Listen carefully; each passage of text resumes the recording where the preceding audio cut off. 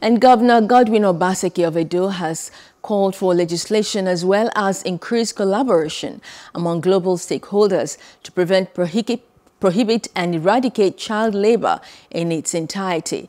Obaseki made the call in commemoration of the 2021 World Day Against Child Labor with the theme Act Now, End Child Labor, marked every June 12 by the International Labour Organization and observed across the globe.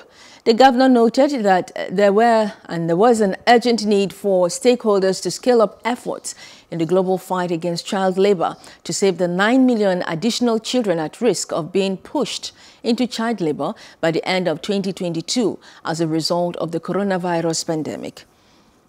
Hello, hope you enjoyed the news. Please do subscribe to our YouTube channel and don't forget to hit the notification button so you get notified about fresh news updates.